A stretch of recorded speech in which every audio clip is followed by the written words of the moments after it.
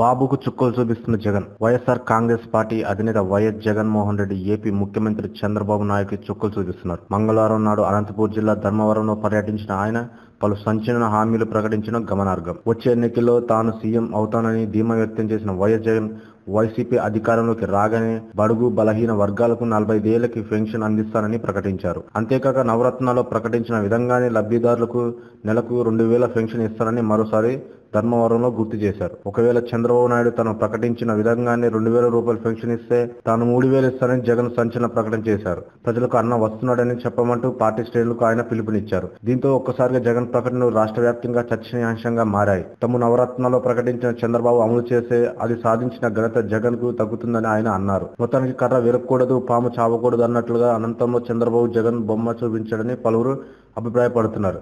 ఏది ఏమైనా జగన్ మాత్రం చంద్రబాబును అధికారం నుండి గద్దె దించడానికి తన దైన శైలిలో ప్రకటనలు ఇస్తూ ముందుకు సాగుతున్నారు. అయితే జగన్ ఇస్తున్న హామీలు అమలు చేయడం సాధ్యమవుతుందా అనే అనుమానాన్ని కూడా పలువురు రాజకీయ విశ్లేషకులు వ్యక్తం చేస్తున్నారు. అయితే టీడీపీ నేతలు మాదిరిగా తాము అధికారంలోకి వచ్చాక అవినీతి పాల్పడబోమని, రాజన్న పాలన తిరిగి ప్రజలకు అందించే దిశగా పరిపాలన సాగిస్తామని, కావున వైసీపీ అధినేత వైఎస్ జగన్ ప్రకటించిన హామీలను తూచా తప్పకుండా అమలు చేసి చూపిస్తామని ఆ పార్టీ నేతలు ధీమా వ్యక్తం చేస్తున్నారు. For more videos, please subscribe our channel.